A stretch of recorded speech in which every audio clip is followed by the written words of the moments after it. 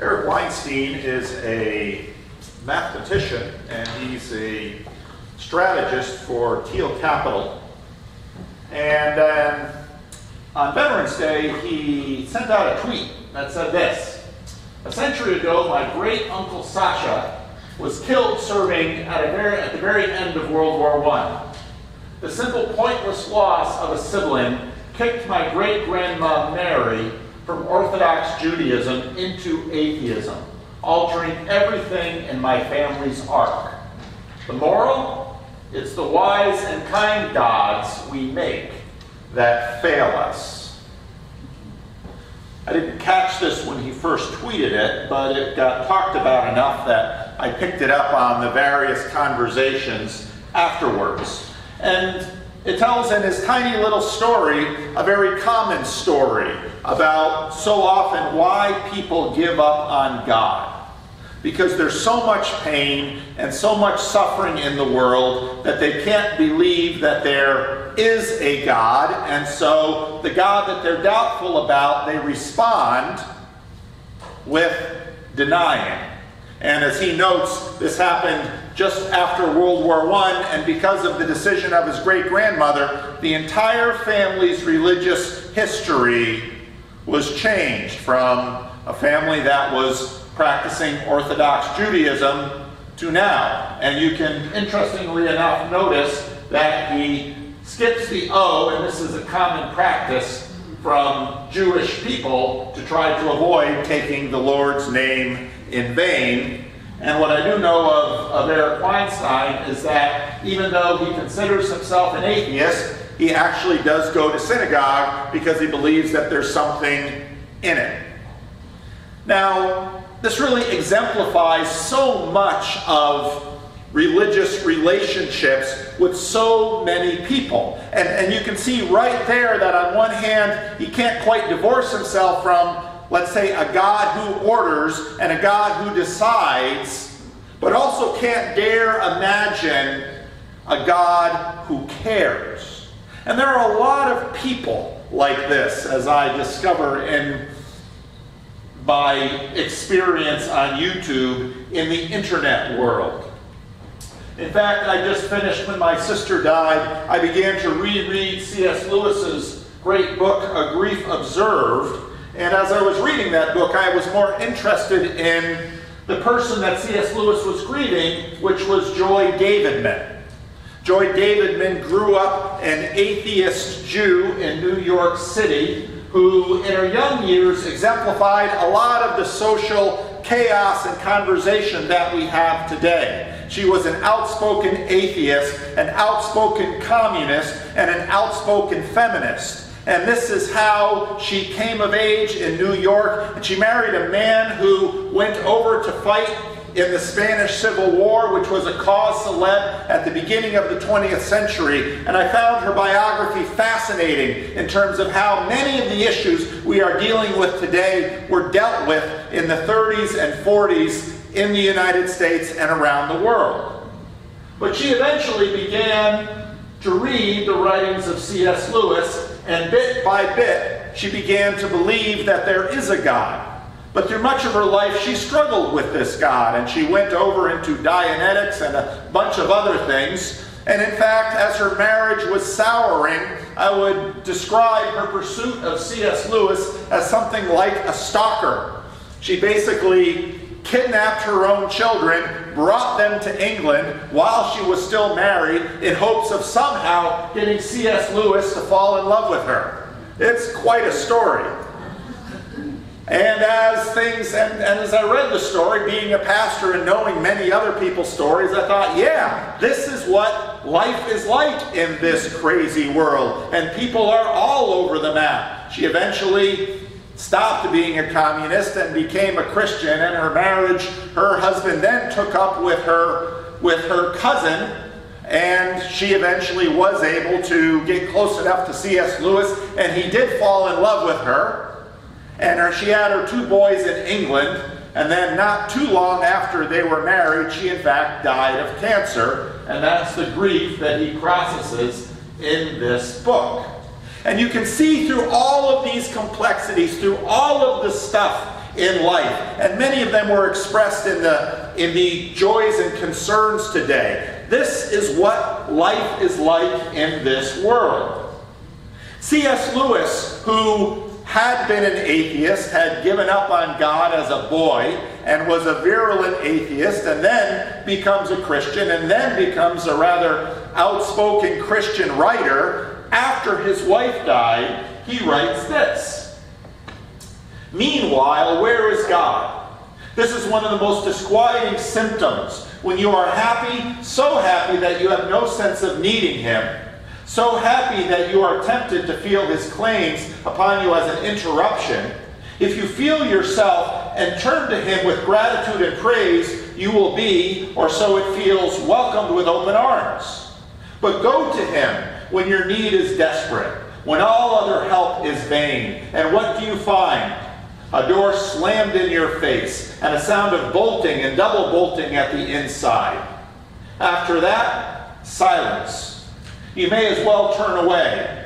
The longer you wait, the more emphatic the silence will become. There are no lights in the windows. It might be an empty house. Was it ever inhabited? It seemed so once. And seeming was as strong as, and that seeming was as strong as this.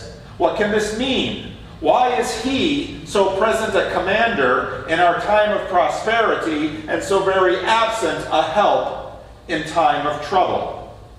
I tried to put some of these thoughts to sea this afternoon. He reminded me that the same thing seems to have happened to Christ. "Why hast thou forsaken me?" I know. Does that make it easier to understand? Not that I am, I think, in much danger of ceasing to believe in God. The real danger is of coming to believe such dreadful things about him. The conclusion I dread is not, so there is no God after all, but so this is what God's really like. Deceive yourself no longer. Now, what struck me about Eric Weinstein's quote is that no ancient person would ever speak like his great-grandma Mary. Because all of these ideas actually arose mostly in the modern period. Ancient people would have said, as Job's wife said, "Curse God and die." But in the Enlightenment, we somehow began to feel we could manage this world. C.S. Lewis noted, before he lost his wife, actually before he met his wife, in a book he had written about pain, called The Problem of Pain, and this is what he wrote. And you can see him struggling to hold these two worlds together.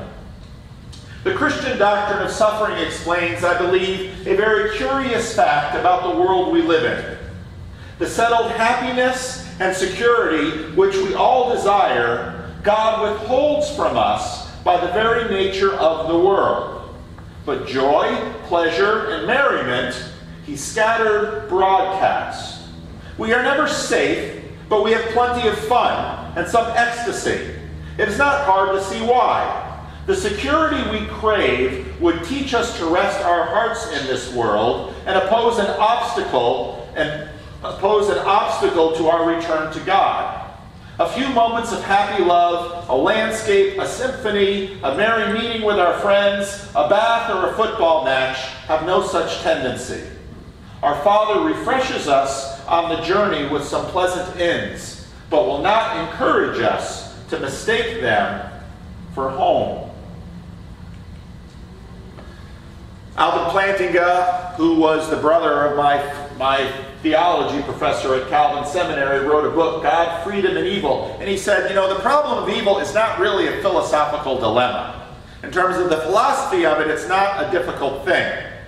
The difficult thing is the pastoral side, as Tim Keller noted in his book. It's how we feel when we feel abandoned, or alone, or left behind, or a victim, or unloved, or depressed. There is also, however, a subtle demand beneath the complaint. We, like the prodigal son of Luke 15, want God's stuff, but we don't want him. We wish to be squatters on his estate, but he would have us restored as sons and daughters. Secularity presumes the land has no owner, and the ancients presumed God was unavailable. But most of us squat, whether it's outside the building or in a campground or by a river, and we have a happy day, and we don't like to remember the truth we all know. All happy days end. None of our squatting lasts forever. A day comes when we can squat no more. Luke says this: there will be signs in the sun, moon, and stars. On the earth, nations will be in anguish and perplexity at the roaring and tossing of the sea. People will faint from terror, apprehensive of what is coming on the world, for the heavenly bodies will be shaken. Over the last couple of years, with politics, not so much economics right now, but with social turmoil, people have been wondering, which way is up? Do the old rules still hold? Will things in the future get better, or will we slide? Are we at a precipice? Can we be secure? Not too many years ago, Harold Camping put up signs. Judgment Day, according to his calculations, was going to come in May, and then later when it didn't come, he thought it would come in October.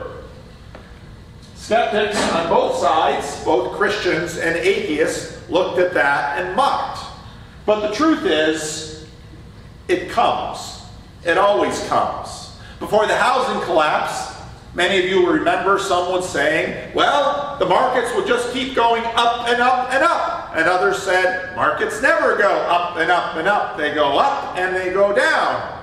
But then everyone said, well, no one will know when it happens, which isn't exactly true, because in fact, the group of men that this movie was about people that had a pretty good idea when it was happened, and they bet on it, and many of them won large, as just about everybody else lost.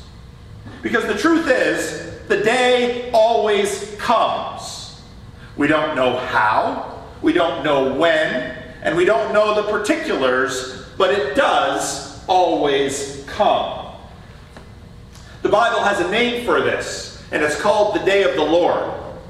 And the Day of the Lord is known as Judgment Day. But the way the Bible talks about it, that day comes again and again and again. It comes to each of us on the day of our death.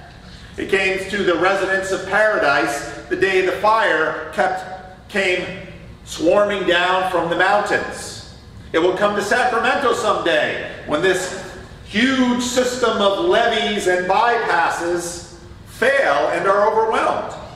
It will come. If you ask Maury about the flood, Maury will probably agree that it's not really a question of if, it's a question of when. There will come a flood that the system can't handle, and it comes to all of us in different ways. It's a pre-echo. It came in the destruction of Jerusalem in 586 BC. It came in a plague of locusts, as told in the prophet Joel. It came in darkness at Golgotha. The final day comes, and it comes to all. Jeremiah was waiting and watching it come in real time. While the Babylonians were working on the walls of Jerusalem, Jeremiah was imprisoned by the king for saying, this is the judgment of the Lord against his people. The Babylonians will win and you will lose. The king didn't like hearing that, so he locked him up. While Jeremiah was still confined in the courtyard of the guard, the word of the Lord came to him a second time. This is what the Lord says: He who made the earth, the Lord who formed it and established it, the Lord is his name. Call to me and I will answer you and tell you great and unsearchable things you do not know. For this is what the Lord, the God of Israel, says about the houses in this city and the royal palaces of Judah that have been torn down to be used against the siege ramps and the sword. in the fight with the Babylonians. They will be filled with dead bodies of the people I will slay in my anger and wrath. I will hide my face from this city because of all of its wickedness. And you hear that and you think, oh, is this a God I want to worship? Do I like the way this sounds? Nevertheless, I will bring health and healing to it. I will heal my people and will let them enjoy abundant peace and security. I will bring Judah and Israel back from captivity, and we will rebuild them as they were before. I will cleanse them from all the sin they have committed against me, and forgive all their sins of rebellion against me. Then this city will bring me renown, joy, praise, and honor before all nations on earth that hear of all the good things I do for it. And they will be in awe and will tremble at the abundant prosperity and peace I provide for it. This is what the Lord says. You say about this place, it is a desolate waste without people or animals. Yet in the towns of Judah and the streets of Jerusalem that are deserted, inhabited by neither people nor animal, there will be heard once more the sound of joy and gladness, the voice of bride and bridegroom, the voices of those who bring thank offerings to the house of the Lord, saying, Give thanks to the Lord Almighty, for the Lord is good, his love endures forever. I will restore the fortunes of the land as they were before, says the Lord. This is what the Lord Almighty says. In this place, desolate and without people or animals, in all its towns there will again be pastures for shepherds to rest their flocks. In the towns of the hill country, of the western foothills and in the Negeb, in the territory of Benjamin, in the villages around Jerusalem and the towns of Judah, flocks will again pass under the hand of the one who counts them, says the Lord.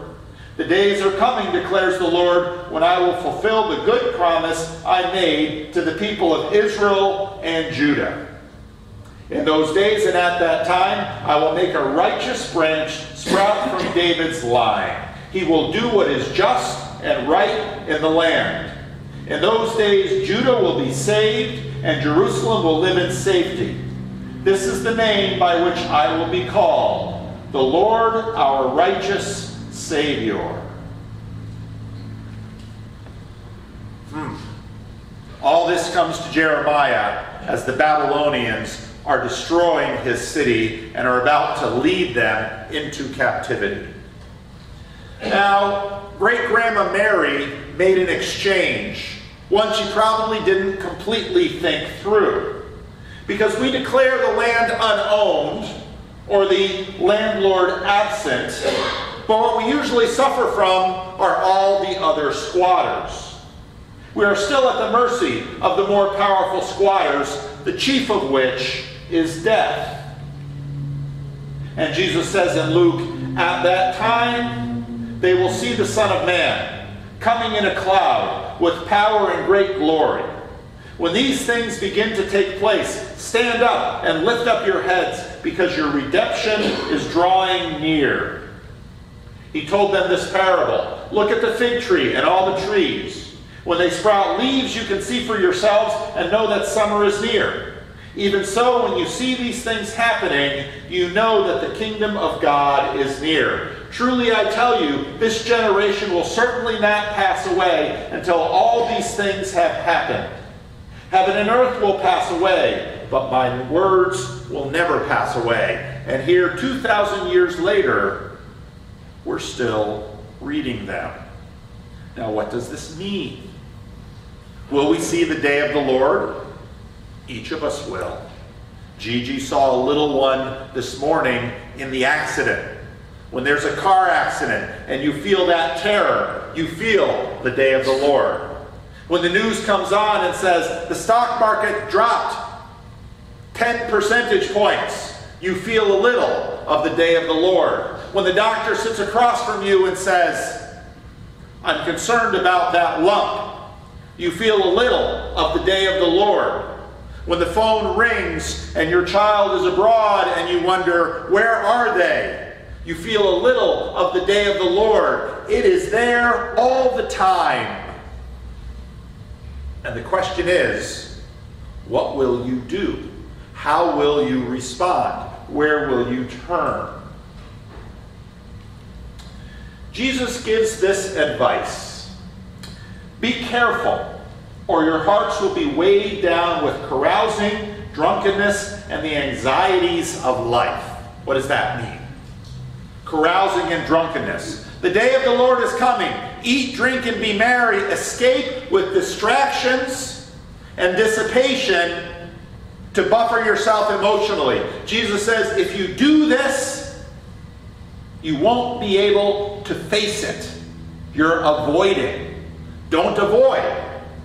Also, don't give in to the anxieties of life. But you say, well, how can we have the courage to face it? Because it's terrible. And we feel it. And we know it. And there's no escape. Or is there?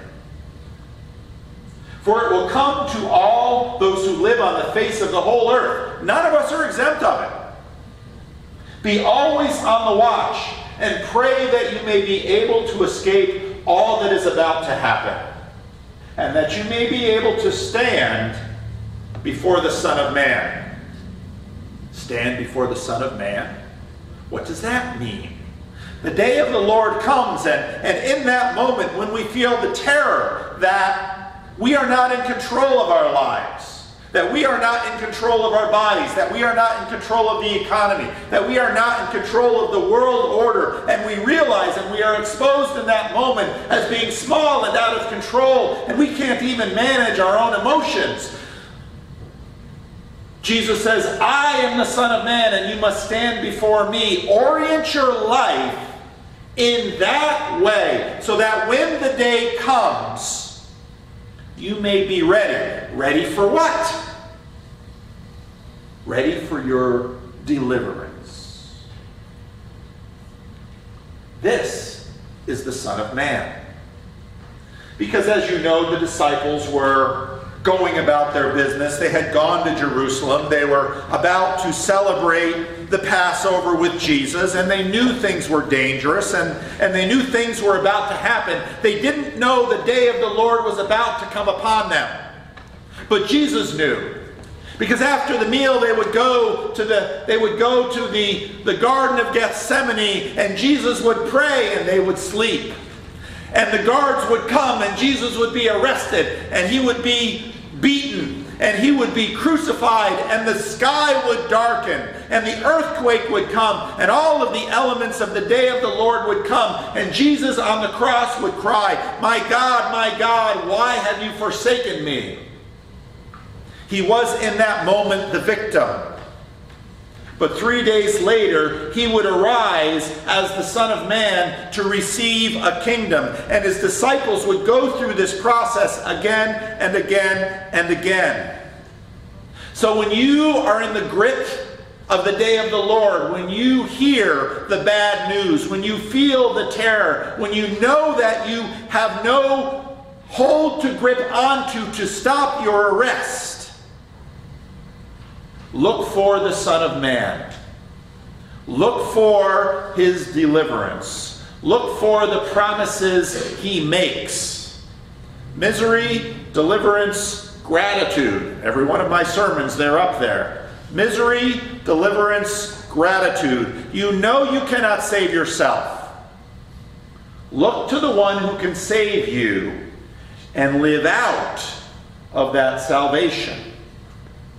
On the night he was betrayed, he took bread and he broke it. And he said, this is my body, broken for you. The day of the Lord is about to come upon me. And I will feel abandoned. And I will feel the victim of all. I will feel the victim of injustice. But my God will save me and raise me from the dead. Jesus gives it to his disciples and says, I am inviting you into my story.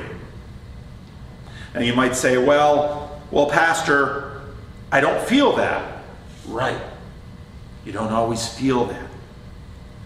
This is what you lean into. You say, as others said to Jesus, help me believe. And because he knows we are weak, he gives us his body. And he says, come to my table, eat from my table. Let me give you my life, so that when you walk through my death, you will also receive my resurrection. This is the food he feeds you with. This is the way he strengthens you. Remember, take, and believe.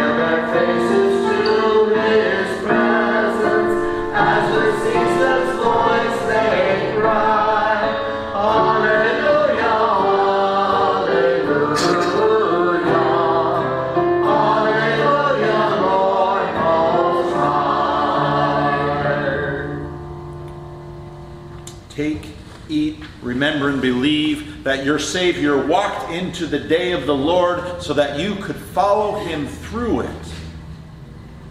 This is his body given for you.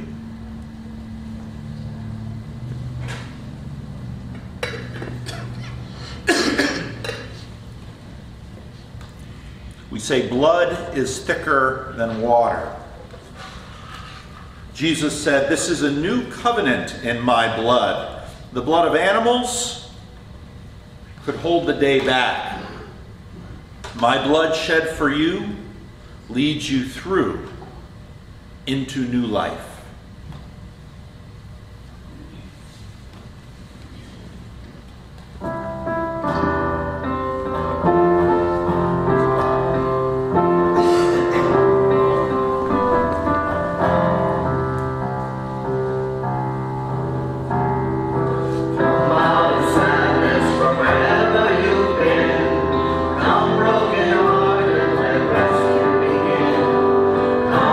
Your mercy,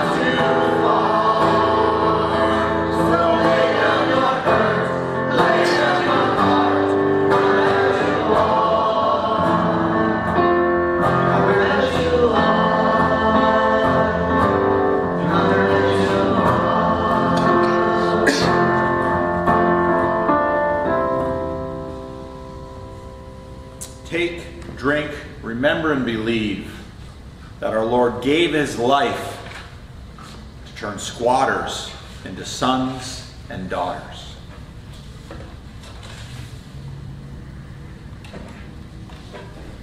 Would you stand?